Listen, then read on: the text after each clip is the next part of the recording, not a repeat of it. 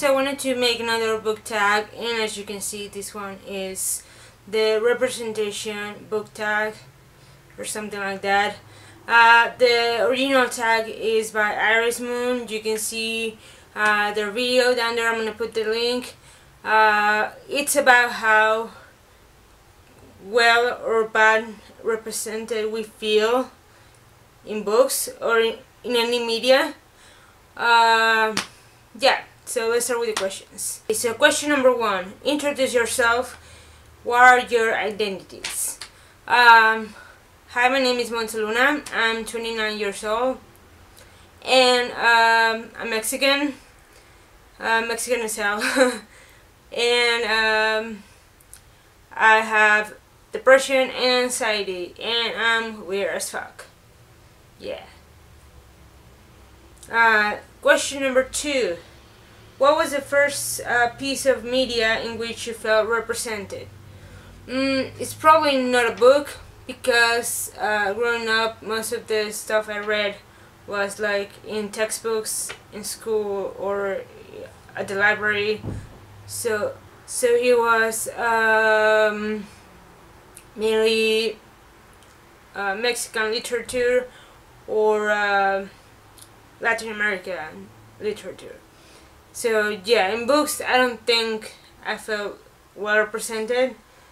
But the first time I felt like there was a character kind of like me was watching Edward Scissorhands. I know it's weird, but like I felt like I wasn't the only weirdo one, and like how everyone else looks at him and he feels like the outsider, and like everyone makes fun of him, and like I remember watching it like when I was like maybe 4, maybe younger, and I feel like poor kid. I totally know how he feels, and yeah, I've always felt a lot like Edward Scissorhands. Sad. Yeah, I think that's the first character I related to. Is there a character in your favorite book genre that represents you in some way? Probably yes. Not sure if it's my favorite genre, but I read a lot of contemporary YA, so mental illness, it's like widely represented in books. How well, I'm not sure. I've seen a couple that I feel like I relate to. So yeah, probably like I don't remember her name. Charlotte, the main character in Girl in Pieces by Kathleen Glasgow. It's a very depressing book, but I relate a lot to her, and it's scary. I'm not gonna say anything else. Charlie from The Perks of Being a Wallflower, a lot. Like, a lot. Another one is Craig from It's Kind of a Funny Story. Yeah, he has depression, he has suicidal thoughts. Yeah, this is fun. And probably not YA and not depressing, but I feel like I relate like a lot to Luna Lovegood from the Harry Potter series, like a lot.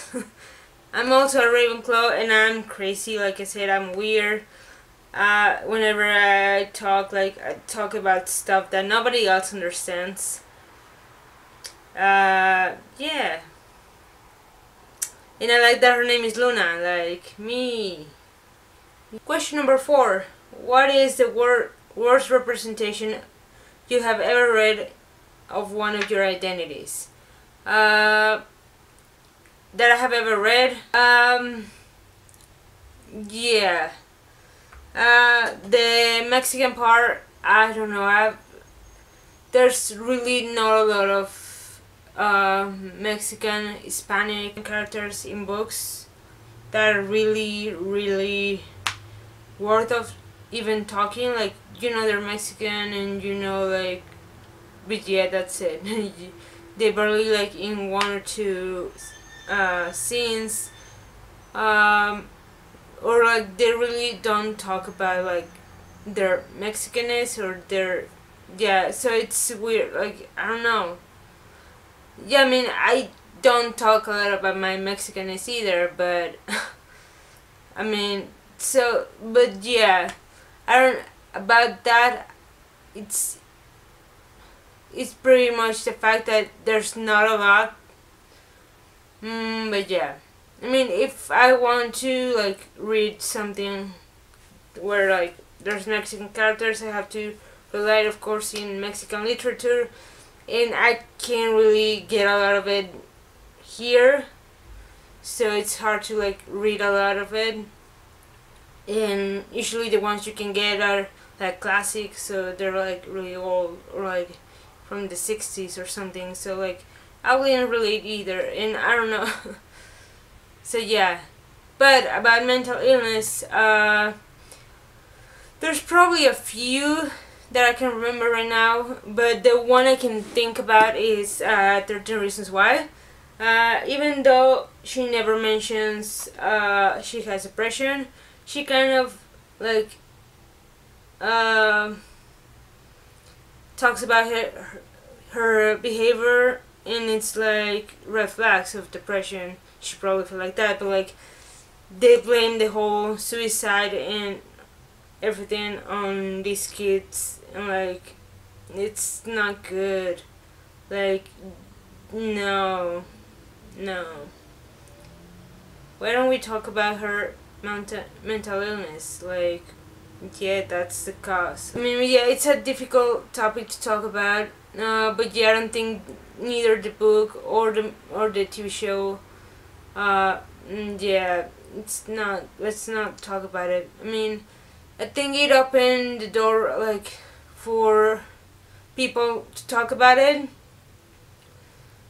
and to talk about depression and suicide and mental illness, but the show itself and the book, no, I won't talk about it. Question number 5.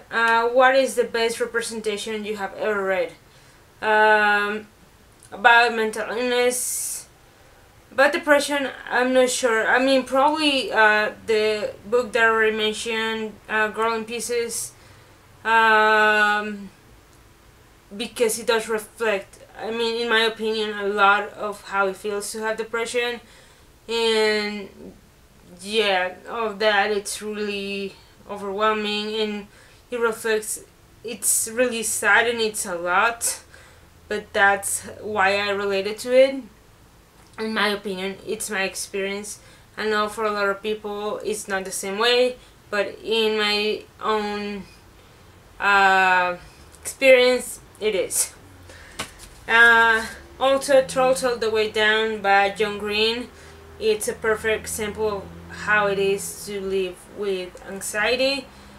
Even though my anxiety levels are not as bad as the main characters, I do relate a lot to it, and it's, yeah, I really love this one. And the last one is Gabby, A Girl in Pieces. Again, another one that's called A Girl in Pieces by Isabel Quintero. This one is the one I'm reading right now. I'm like halfway through it, and I'm really liking it. I just bought it like last week, and I wanted to start right away. Why? This one is about a girl who's 17. She's Mexican American, and she has I don't want to say a lot of issues, but like it's mainly about growing up. It's about like being Mexican, and the whole yeah, how society, how or culture wants something from you. Like she talks about like how her mom is always telling her, you're a girl, you shouldn't be doing this, you shouldn't be too easy with guys, even though, I mean, she's only kissing the boy. And it's about like growing up being Mexican, even though she's Mexican American. It's different than my experience, because I'm like 100% Mexican, born in Mexico and everything. But yeah, it's about family and like yeah, Mexican families and everything that comes with it. How your family judges you in every way, and like they expect something from you, especially if you're a girl, because they want you to be like a housewife and like yeah, things like that. And like her mom is always telling her, if you lose weight you can maybe find a boyfriend, and like, you know how many times I've heard that. Yeah, so I can relate a lot to it. Like literally like half an hour I was reading and I was crying. Like I'm not making this up. It's, yeah, it's too relatable in that way. I mean, the way she talks about food, and I mean the fact that she talks about Mexican food, I'm really liking it. Yeah. And the final question, do you think that your identities are underrepresented or misunderstood in the books you read? Totally. Like I said, there's not a lot of Mexican characters or Hispanic characters in books. Only if they're like the friend of the friend, and they probably like they just mention it, or like their name is Hispanic, and you know, like, yeah, you don't see a lot of it. There was actually, yeah, in Fangirl, I think it was the boyfriend she has it in the beginning. She I don't remember his name, but he was Mexican, and at one point, like, she talks about like going with his family, you know, like eating like Mexican food or something. I think it was Fangirl. I don't remember, but yeah, like there's not a lot of Hispanic characters, Mexican, or yeah, especially main characters. You don't see that a lot, which is weird. Probably the mental illness thing. It's like you see that a lot. Like probably like 40% of the YA books are about mental illness. So yeah, that part it's. But there's one thing that I haven't seen in any book. The fact that some people don't have relationships. Yeah, I have seen good like a sexual representation. That's the thing you see when like in a book there's not romance. It's because yeah, the characters are sexual or it's about something else, so they don't talk about romance. But like you don't see characters where like there's really like nothing. I mean, I identify as a straight woman, and it's not the fact that I'm not attracted to guys, it's the fact that guys are not attracted to me. So like usually it's really, I don't want to say hard because that makes it like really dramatic, but it's kind of like not disappointing. I don't know what the word is, but like in every book you read where like the main character at the beginning says like, oh my god, I'm 17 and I haven't had a boyfriend yet. You can be pretty sure, 100% sure that at the end of the book she's gonna have a boyfriend, or at least has had sex with someone, or like kissed someone, or like has had some guy like her. Yeah. Like there's not a book where like I like that guy, but like, yeah, I have zero chances and it's never gonna happen. Yeah, and like the book finishes and yeah, nothing happens. So like every book I read where like, oh, maybe this can be the one, because I mean she's talking about being forever alone, but like halfway through the book she finds this guy who likes her, and like 2 pages later they're kissing, and like, okay, so like really there's no one like me. Yeah, like I mean, you can be 17 and say nobody likes you because, I mean, you're 17. You you have like a long way to go, and like when you're 29 and like you see 17-year-old girls saying that, and like they have more experience than you, it's, yeah, I'm not gonna talk about it because, yeah, but you know what I mean. Anyway, this is getting too personal. I think I'm gonna end it here, and thank you for watching. And like I said, I was gonna post like at least once a week, but it's not happening lately because I haven't edited the vlogs yet. But yeah, it's happening. Thanks for watching. And I'm not gonna tag anyone because, I mean, no one watches these videos. But if you're watching and if you wanna do it, go ahead, and yeah, let me know what you think. And thank you for watching, and see you soon. Bye.